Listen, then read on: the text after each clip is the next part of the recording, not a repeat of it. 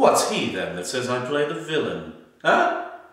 When this advice is free, I give, and honest, probable to thinking, and indeed the course to win them o'er again. For 'tis most easy the inclining Desdemona to subdue in any honest suit. She's framed as fruitful as the free elements, and then for her to win them more, were it to renounce his baptism, all seals and symbols of redeemed sin. He is so infettered with her love that she may make, unmake, do what she list, even as her appetite shall play the god with his weak function.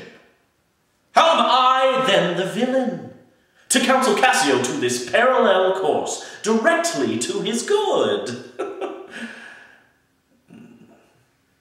Divinity of hell.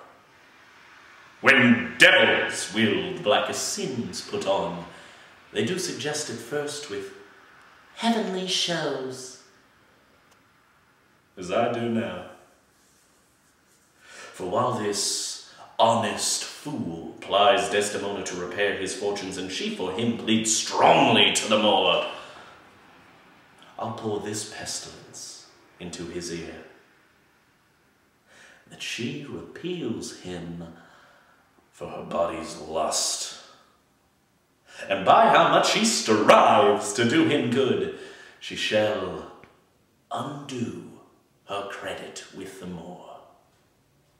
So will I turn her virtue into pitch, and out of her own goodness make the net that shall enmesh them all.